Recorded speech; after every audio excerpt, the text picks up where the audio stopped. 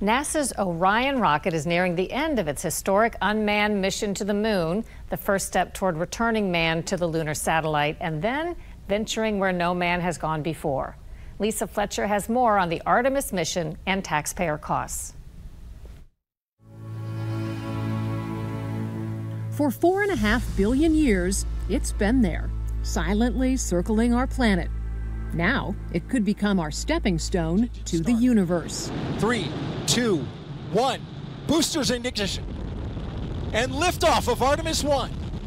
When Artemis 1 lifted off last month from the coast of Florida, it represented the start of a new era for NASA and human space exploration. It's one small step for man. One that continues a journey begun in 1969. We're going back to the moon. This time we're going to stay, and then we're going to Mars. Bill Nelson is the administrator of NASA. A former Florida senator, he's also one of only 2 members of Congress to ever go into space. Why go back to the moon first? That gives us the opportunity to learn how to live and work in that very hostile environment. This first mission is designed to test everything without risking human astronauts. We would never put humans on this one because we are pushing it to the limit.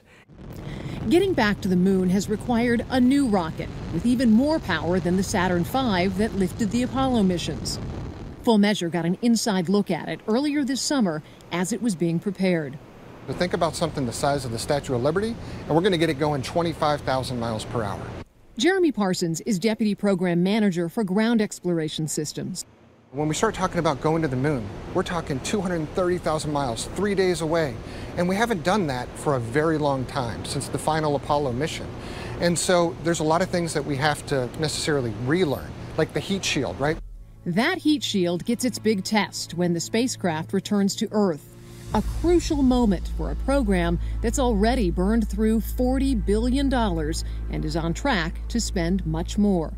When you're talking about building machinery like this to the limits of science, the costs are extraordinary. The Inspector General for NASA recently said that the $4 billion per launch price tag is unsustainable. Well, that's the development cost all piled into that. I mean, it takes a lot of money to build a new rocket, but when you start amortizing that cost over one per year over an entire decade, then you start to get your costs down. Teams continue monitoring the flight of Artemis 1. Some call Artemis the new Apollo, with its bigger rocket and budget. But today's goals far exceed what was done 50 years ago. And this time, if it works, the moon won't be the finish. It'll be where mankind starts its next giant leap. For Full Measure, I'm Lisa Fletcher in Florida.